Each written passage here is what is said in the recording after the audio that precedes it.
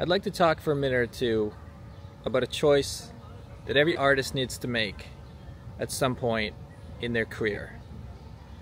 In my own case, I'm talking about the context of making YouTube videos, but this could apply if you're a writer, a painter, graphic designer, a musician, of course. The list goes on. The choice is this: the choice between what you most want to do and the choice between what you know will get the most attention, money, notoriety, fame, if you're after those things. There's this, on your shoulder over here, there's this voice. You see what's working for other people. If you're at a point in your career where you've developed skills in writing and making videos and making music, you have the skills, you see people doing things and getting all this attention, and you think, I could do that. But there's this other voice, this shoulder over here, the angel or the devil. I'll let you decide which is which.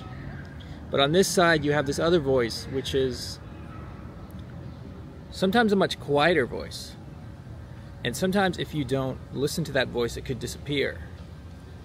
Because this voice is telling you something that might not make sense to other people. The mainstream interest on this side could think this voice is silly, or this voice is strange, or this voice, that's not how you do things. If everyone is succeeding with 3-minute pop songs, and you want to have some 18-minute epic song with a huge instrumental in the middle and a guitar solo, and everyone's like, no, we don't do those anymore.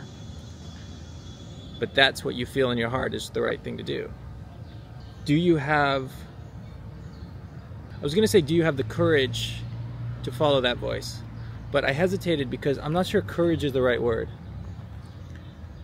On one level it is. It obviously takes a lot of courage to be unique to yourself and to follow your vision. But now that I'm several years into making a career on YouTube, I've realized that it actually takes a lot of courage to feed this side of you as well. To not get too lost in your own self-indulgent vision and to actually think about what other people might want as well. That is a type of courage in, how can I put it? You're taking the courage to actually be seen and noticed.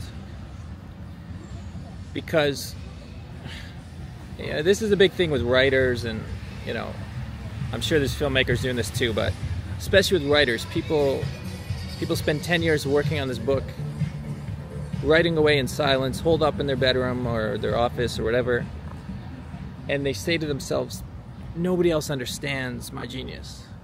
Nobody else understands this. If only other people were smarter, they'd understand it. But maybe some of those people are actually afraid of feedback. Maybe some of those people are afraid that maybe other people are actually smart, and if they read what you were writing, they'd say, well, there's some obvious flaws, like you're just kind of copying this other thing, and this part is hard to understand, and what about this, like this character, why did he do this and then do that? Like, if you're kind of suffering away in obscurity, you could mentally frame that as following that voice inside you. And sometimes it is, but sometimes it's just procrastination or fear of being seen.